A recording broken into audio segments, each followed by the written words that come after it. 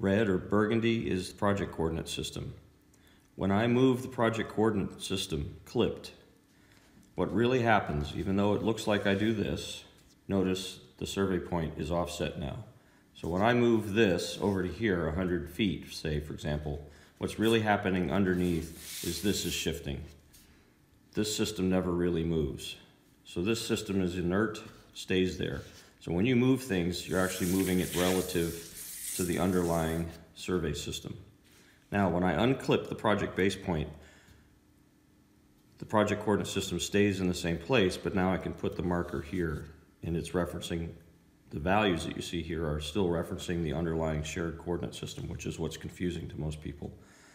Now, if I clip it again and move it, I'm moving it again relative to the other system underneath. Now, if I put it back here at the original startup point after it's been unclipped, and I move the shared coordinate system, what Revit does when you acquire coordinates is it moves the origin to mark the origin of a WCS of the AutoCAD file. And then this project sits above that and can be moved around while it's clipped relative to the survey shared coordinate system. If it's clipped, then it marks the original 0 spot, in this case, and it moves, again, relative to the other system above it.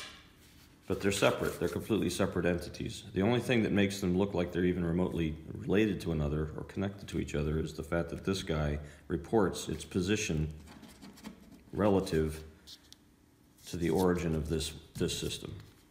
And that's because they intended it to make it easy for us to move this around on top of a survey. If I bring a survey into the model, I can then use relocate project to push this to a different spot, but relative to the shared coordinate system.